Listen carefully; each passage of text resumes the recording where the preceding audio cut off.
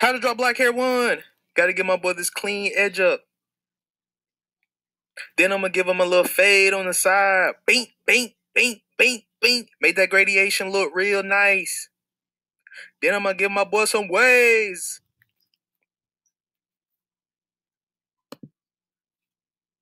How to draw black hair 2.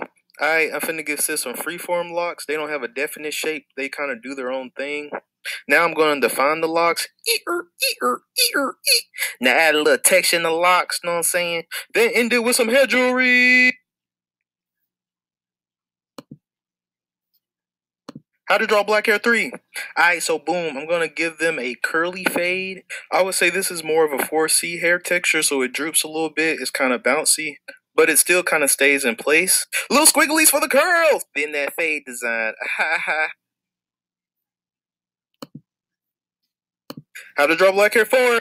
Okay, for this style, I'm going to give her a little tight afro, a little curly afro, a little nice cute afro. Then I'm going to use a different brush to show the depth.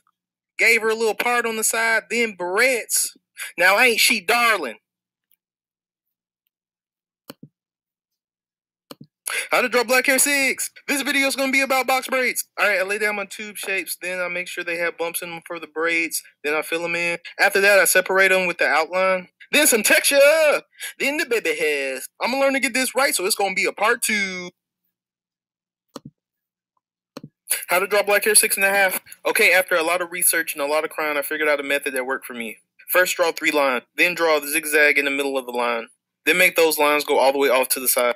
Then add the bumps for texture. And bada bing, bada boom, you got yourself a braid.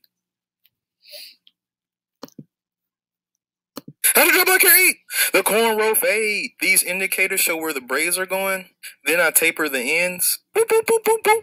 Then make that fade look extra crispy. Show the parts in the braids. Then add the braid patterns. And finish it with that bun. How to draw black hair 10. Alright, we're going to be doing a braided loose ponytail style. The symmetry ruler helped out a lot with this. I enjoy using it to get a basic shape.